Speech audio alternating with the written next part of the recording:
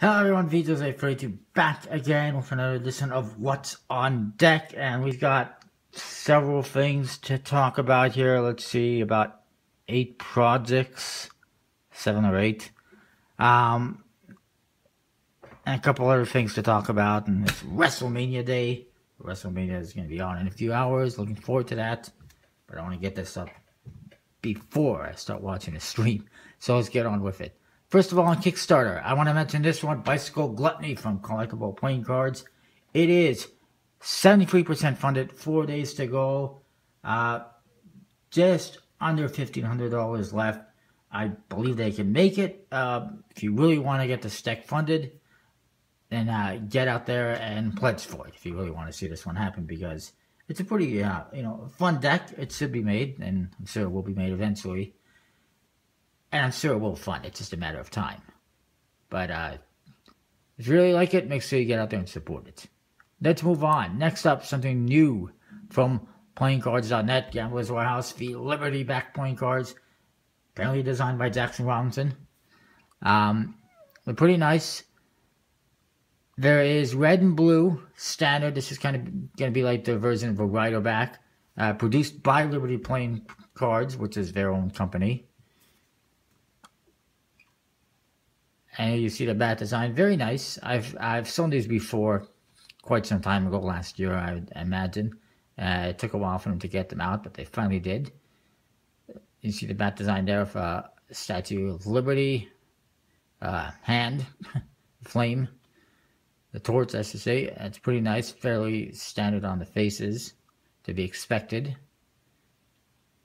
And there's a red, and then there is a special gold one, which is printed by Expert Playing Card Company. Limited edition, only 1,000. Less than that being made available on the project because it's already been produced and they already sold some to people at the last 52 Joker and deck convention. Speaking of which, I don't recall if I said this last week, actually. I didn't. I just found out about it. Unfortunately, Ted Dawson, it is Ted Dawson, right? I believe it's Ted Dawson. I apologize if I got the name incorrect today. Who is is one of the owners of PlayingCardForum.com, and who is a long-time avid card collector. He's probably like one of the forefathers of card collecting, him and his wife, Judy. And he unfortunately passed away on the 22nd after an illness, a respiratory illness for a few weeks. So my condolences to Judy and his children. Very big part of the card community. He is the owner of the 52 Plus Joker website and club and convention that they had on every year or so. And now they have annual decks with 52 Plus Jokers, and it's a big loss for the community. And also recently, the Magic community had a big loss in Paul Daniels, who is a longtime magician from the UK. Excellent guy, excellent magician. I always loved his stuff. If you've never seen his stuff, I highly recommend checking it out. He's funny, he's extremely talented. He's one of the best magicians in the world. I put him up there with David Copperfield. And unfortunately, earlier this year, he was diagnosed with an incurable brain tumor, and he passed away a couple weeks ago as well. Some big losses. Anyways, moving along. So here you see the golds. These ones are already made, like I said, through Expert Playing Cards. Only 800 available on this project. Unfortunately, you cannot get the gold ones by themselves because they're already produced. So they cannot legally sell something on Kickstarter that is already produced and is already made available. So if you want to get them, you have to get at the very least 6 red and blue, and you get a free gold one. It's a good deal, especially since it's a Jackson Robinson deck. The value can only go up. And it's only $35 for 7 decks. That's $5 each. Yeah, I'm going to be getting 4 decks I don't need, at the very least. But it's a good deal. It's still lots available. Or you can get a brick for $60. It's an even better deal. And again, you get you get 2 free gold decks, actually. Oh, wait. On top of that, they have a stretch goal at $15,000. They are already funded, well funded, almost 300% funded, over $14,000. We're going to hit that stretch goal. The stretch goal, what is it? I'm looking forward to this one as well. It is a new Bicycle Americana deck, which was originally put out in a red version by Circle City Cards years ago. Of course, Circle City Cards turned into a bunch of jerks, and they left. They had to get this art themselves because they did get the art from Circle City Cards, but they lost contact with them. I guess Russell basically told him he will screw himself, and he said, well, screw you. He got the art anyways, and he's producing them. Looks like it's going to have a nice vintage style seal, although it would be better if it was a stamp type seal. Very nice looking deck. Moving along, Gallivant Playing Cards by Connor Henley. It's for his project. It's slowly getting there. 31% funded, 24 days to go. I think the biggest problem with this is the price. £13 plus shipping. It's over £20, or about £20 with shipping, at least to Canada. And I know they're charging American shipping as well, like £7. So it's the same thing. Might actually be a little bit more to Canada. That's pretty pricey. I mean, that's over $30 for one deck. It's a very nice looking deck. As you can see, blue colored pips for the hearts and diamonds. Nice art. Sadly, a one-way back design, and the borders are a bit thick. But the art is nice. It's just the price is not good. And he was going to look into that, but I don't know if he's done anything about that as of yet. It's a pretty nice deck though, but I mean, just price isn't that good. Gallivant. Moving along, Jet Setter Premier Edition and Altitude Blue. I think I mentioned this one last week. Might have mentioned it, but I'm not sure if it already launched. But I'm mentioning it again anyway. It's almost there.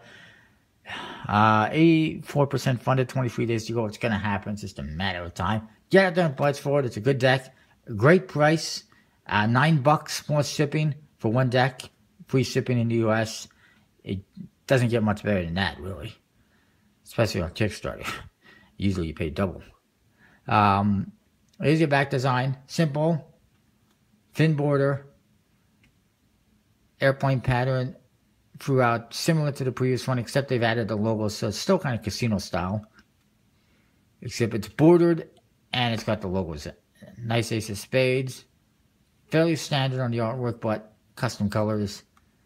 And the jokers I like. They got reveals on them, and what else was there?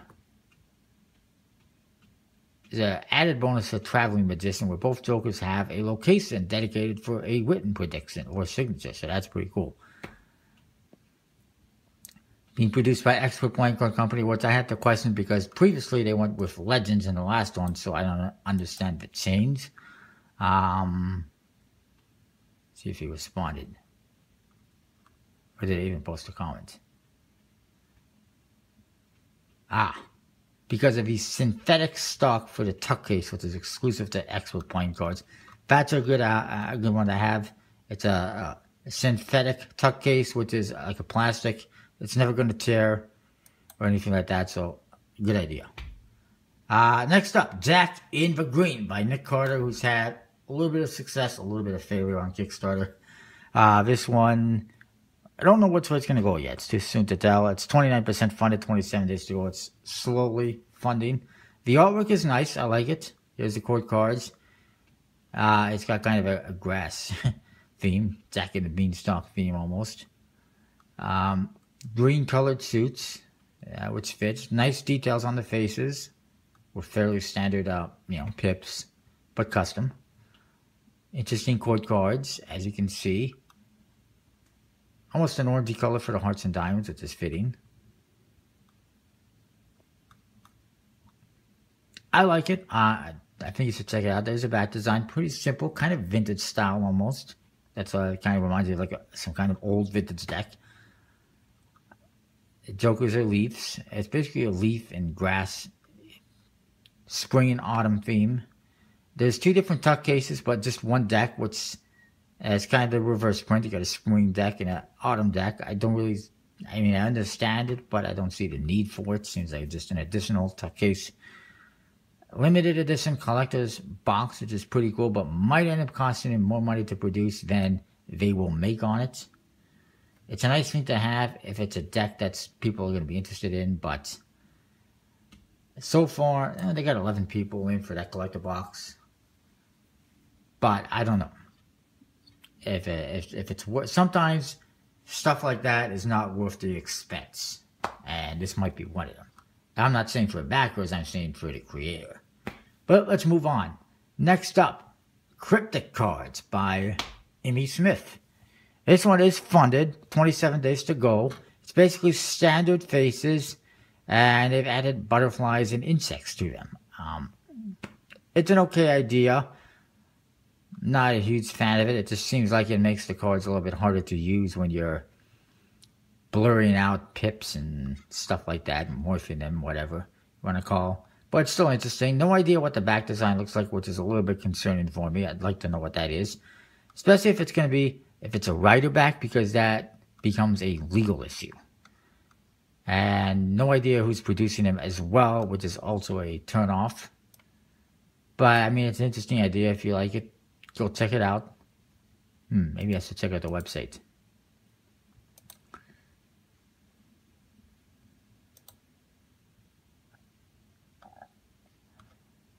They're not showing us anything about the backs.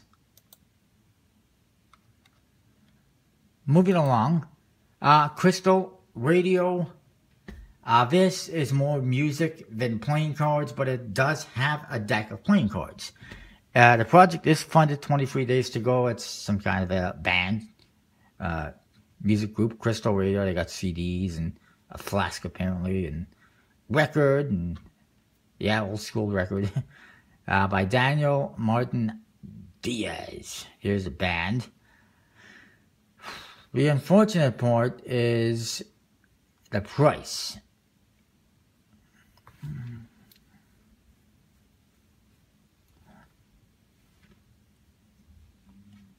I'm trying to see here.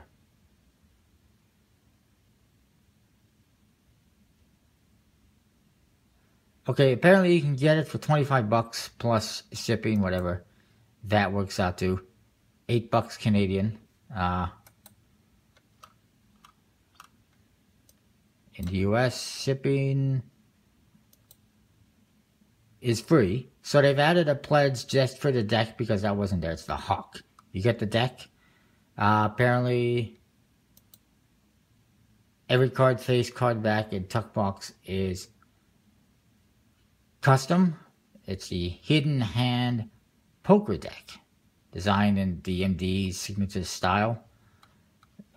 Reflects a Victorian style. Let's see if we got any artwork. That's disgusting. I would not want a scorpion on my face, especially my mouth. You see the art. It's custom. Some, standardness to it, but custom nonetheless. And that's that. Let's see if there's any more artwork.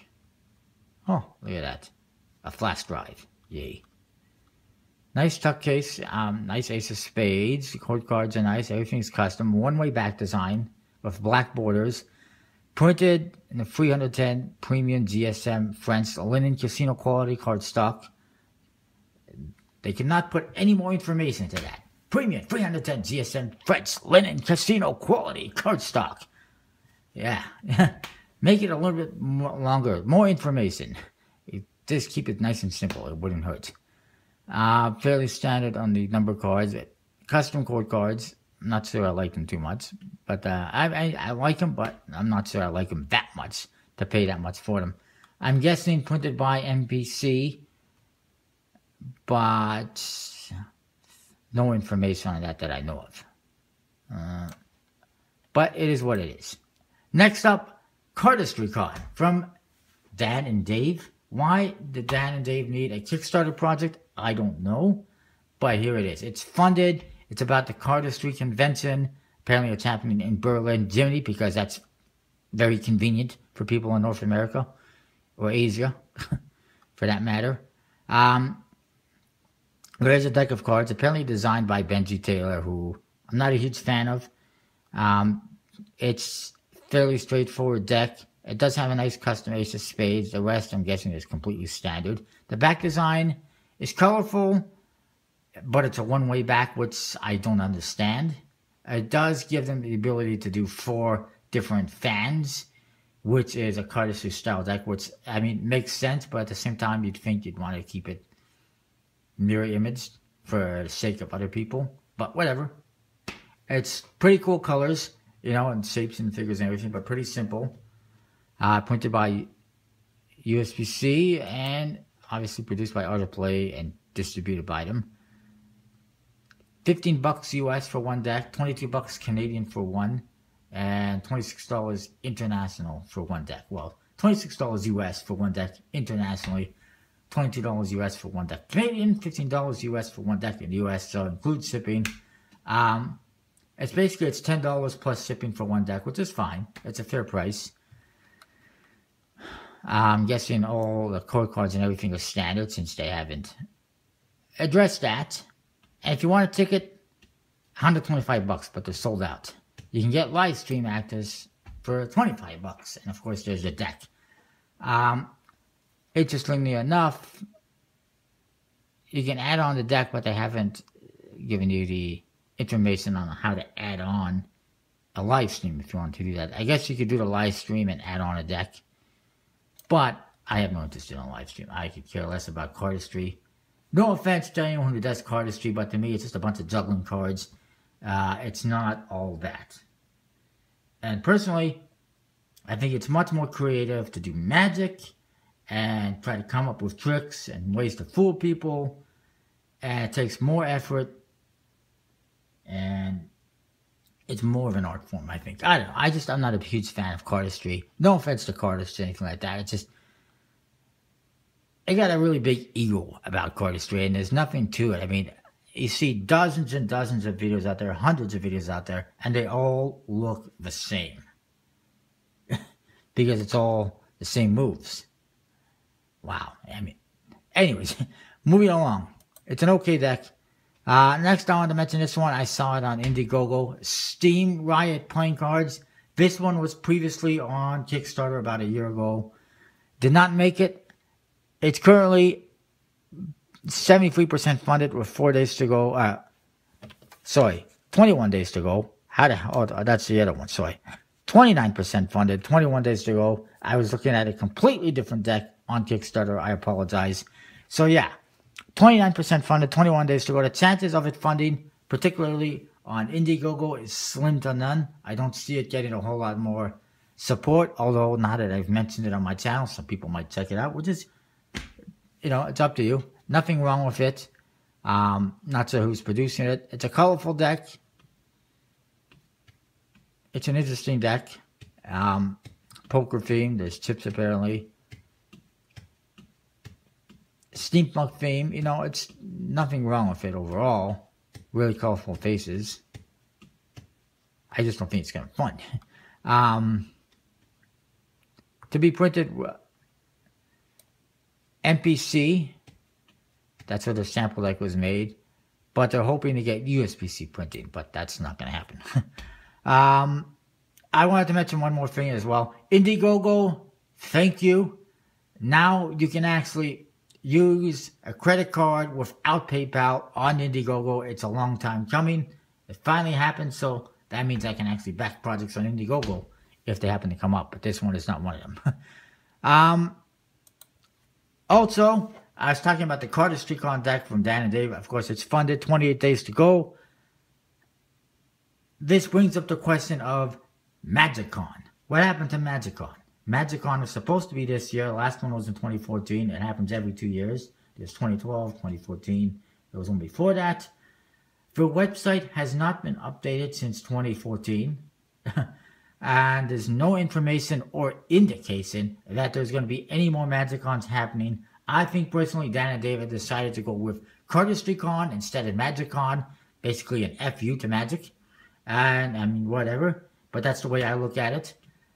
They're more interested in cardistry and floristry and stuff like that. So by all means, whatever. Do Cardistry Con. And you see there's a Cardistry Con deck coming from Art of Play. Nothing related to Magic Con. It is what it is. By the way, Art of Magic still coming at some point in time from Art of Play, which seems to indicate that Dan and Dave's website is slowly going to be disappearing. I don't know how much more we'll see from Dan and Dave in the future, especially with this new website and they got Art of Play for playing cards and games, and then they got Art of Magic coming for Magic. They don't need dananddave.com anymore, at least not in the future. If Art of Magic happens, it's there, the website is there, but it hasn't launched yet. Anyways, I wanted to mention this one, UCDeckSales.com. It's a new website from United Cardists selling decks. They're giving some stuff away if you spend $50. You might want to check it out. I'm not sure if it's open to the public as of yet, but it's there. Ooh, save $45. Yeah. No, that's save $45. I think that price is over the kill. Overkill, really. Not yet released except here. That doesn't mean it's worth $95. Sorry, but yeah. I had to disagree with some of the prices. The Legend set, that's a good price. Crown Luxury, that's a good price. Heretic deck. Seems a bit pricey, especially when the other one is $25. But that just could be because he doesn't have that much. That one is Stockholm 17 here. That's a good price. Very limited deck. And that seems like it's a good price for the Requiem. It is what it is. Next up, Citizens from Fury 11 is now released. Pretty nice tuck case, lots of gold foil. Nice, interesting custom seal. Intricate art inside and out, apparently. Although, I don't know if there's anything on the inside of the tuck case for sure. Oh yeah, there is. Pretty nice. Ace of Spades, nice and custom.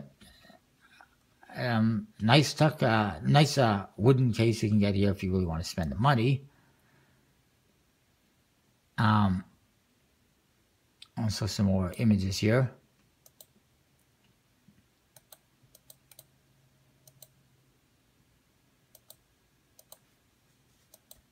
And, oh, that was a Joker. Very nice. Where's the back design? Where are you, back design? The back design is... Oh, here we go. It's here. There it is. It's a nice back design. Lots of detail. Very nice, but simple at the same time. Mirror image and everything. Accord cards, despite the fact that they mentioned this, no detail was overlooked. And apparently they deleted my comment on their Facebook page related to that, but I don't know.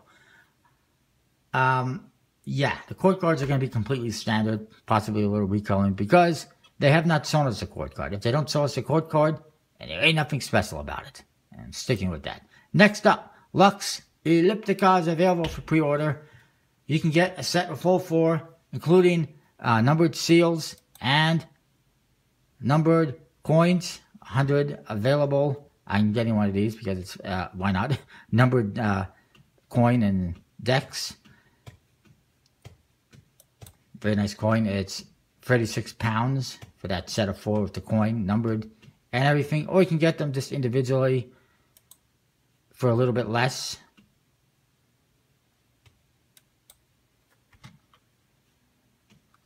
I don't know if all the seals are numbered, but here it's saying 500 out of 1,000.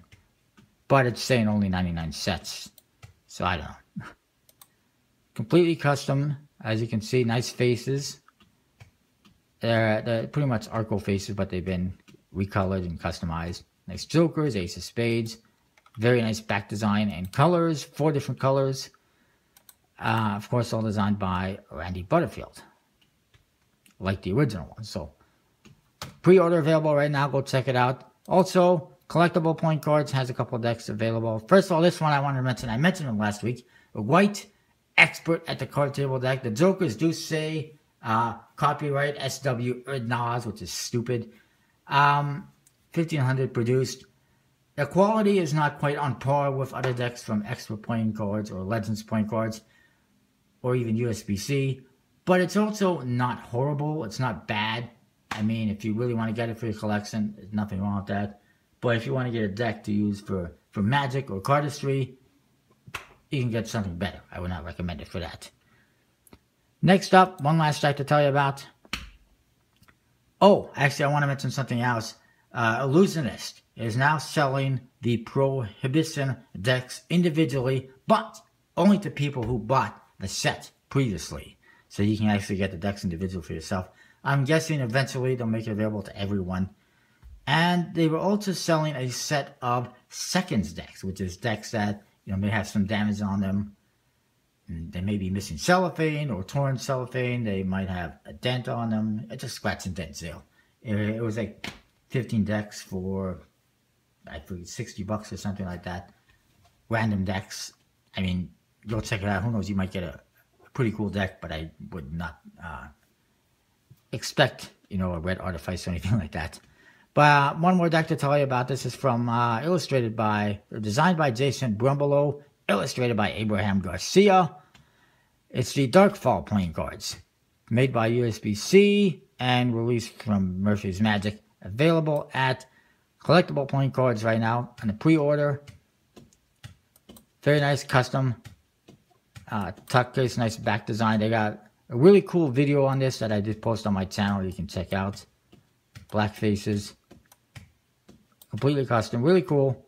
Available at collectableplayingcards.com right now. Use the code VJose32 and save 10% on your order. They got all sorts of other stuff available as well.